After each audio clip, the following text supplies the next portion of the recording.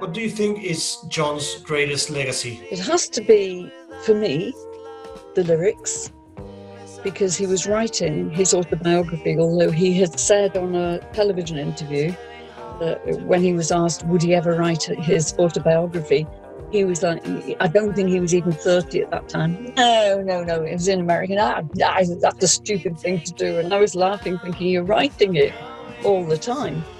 And this is where Strawberry Field comes in, because at that point, when he wrote Strawberry Field in Almeria, when he was doing How I Won the War, he was reflecting on his life. Finally, the touring madness had stopped.